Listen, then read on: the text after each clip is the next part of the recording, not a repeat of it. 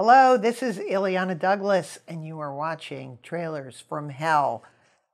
Get this, we're going to talk about a war movie. Yes, girls sometimes like and watch war movies if they are, like this, The Bridges of Toko-Ri, a different type of war movie.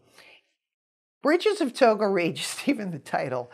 It was one of those films, used to be on TV all the time when I was a kid, but I never bothered watching it because I thought, it's a war movie. I don't like war movies. And then I finally sat down this year to watch it. Imprint has just released a DVD, which I highly recommend. Beautiful transfer, shot on location aboard a Navy carrier. There's locations in Japan. Great commentary by Navy man, film scholar Alan Rohde. I discovered I really think this is an overlooked epic. Not only is it an action-packed drama based on James Michener's novel about the often overlooked Korean War, but it is a profoundly moving anti-war statement, very well directed by Mark Robson and starring William Holden. The Navy assisted Robson with shooting all of the flight scenes, supplying planes, utilizing their ships and naval bases in Yokosuka, for which the film did garner a Special Effects Academy Award. Now, what the film makes clear is Brubaker does not want to be here. He served in World War II, but he questions why he was called up again. He also openly questions the futility of the Korean conflict. Admiral Tarrant tries to reason with him. He's lost both of his sons in World War II. He sees military service as noble, even in death.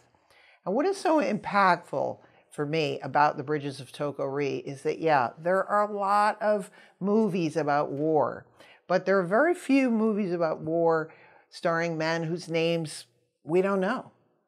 You know, these were the solitary men that bravely fought and they served with dignity, but they were not able to come home.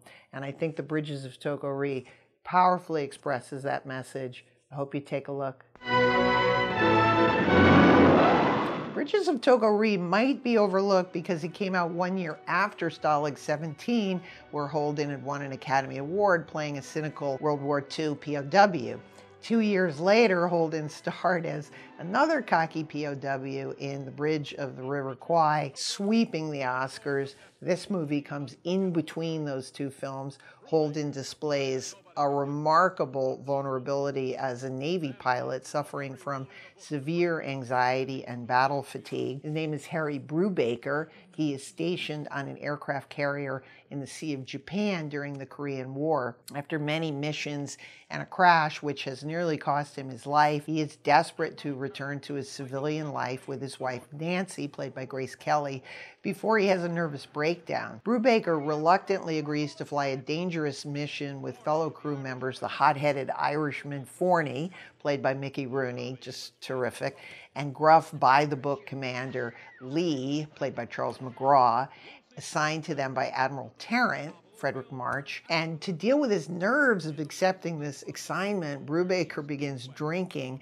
There is a harrowing scene where he actually contemplates jumping overboard to avoid flying after writing a goodbye letter to his wife. And though the mission to destroy the bridges at Toko-Ri village succeeds, Brubaker's plane fails, he is shot down, and he crashes. Another frightening action sequence occurs as Forney desperately tries to rescue him. He is killed. It's so shocking having Rooney killed in a movie.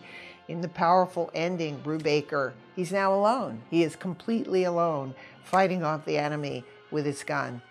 Where do we get such men? Asks Admiral Tarrant when he later hears of Brubaker's death.